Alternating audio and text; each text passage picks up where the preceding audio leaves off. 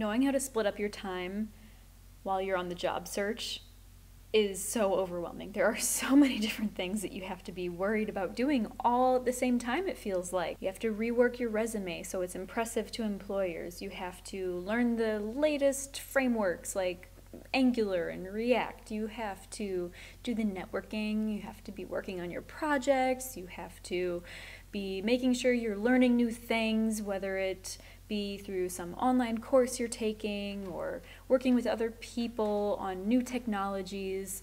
And then do you spread your time out and learn a lot of different languages, or do you really focus in and just learn one thing?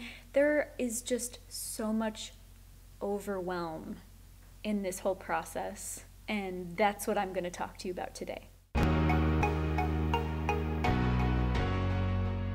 Back in grade school, things in math class got a little bit confusing for a while because you were learning about multiplying, dividing, subtracting, adding.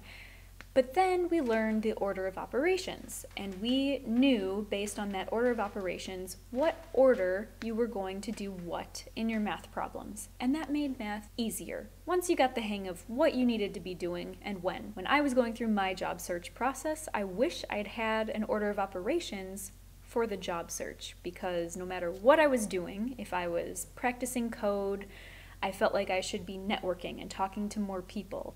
If I was out there networking, talking to people, or looking for more contacts on LinkedIn, I felt like, no, I should be practicing my data structures and algorithms. It was a constant vicious circle.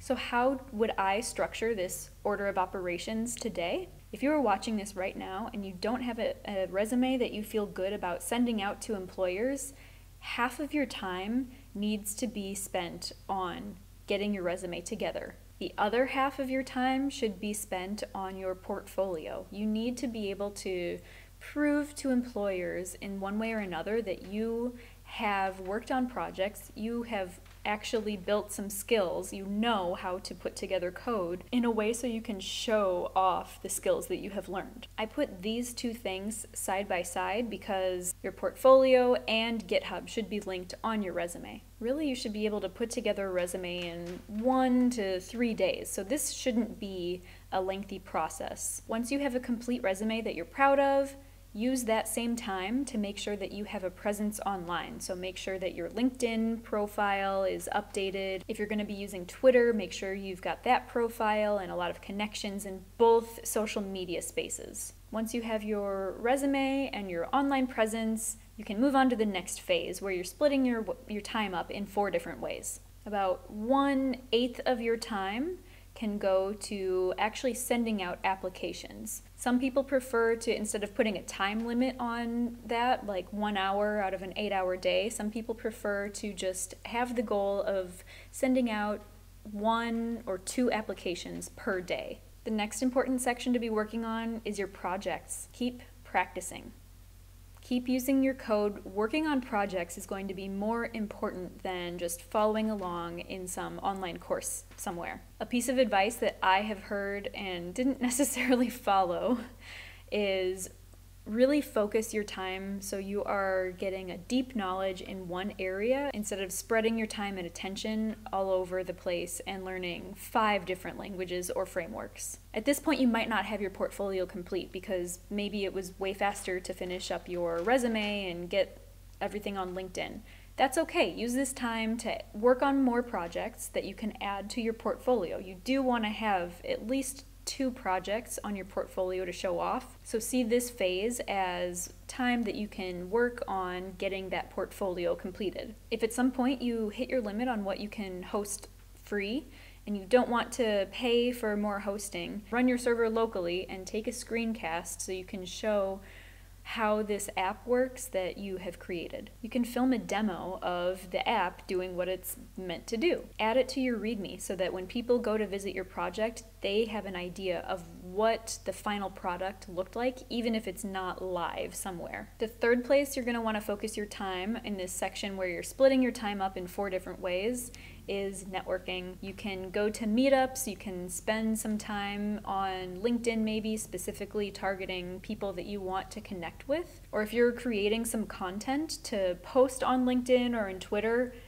make sure that you are spending 1 hour, 1 to 2 hours per day trying to build your network. This networking can all be virtual if you want it to be. It can be in-person meetups or virtual meetups, and it can be reaching out to people on LinkedIn. The last place I think you should be spending your time is working on data structures and algorithms.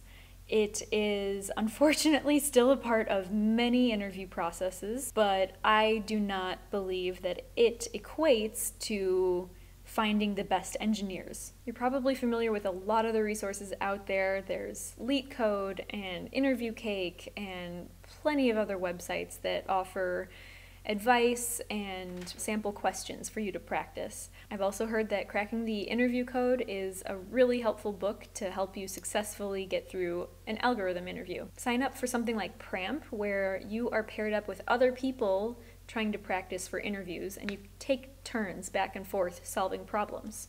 As you're practicing these interview problems, make sure you're also going back to review them like 1 day later, and then 3 days later, and then 7 days later, and then a month later, and that's going to make sure that you're actually turning that into your long-term memory and you're able to implement those solutions without having to go back and relearn from nothing every single time. These suggestions can absolutely be rearranged to fit better on your calendar. I wrote this out assuming you're going to spend about 8 hours a day or 40 hours per week on the job hunt.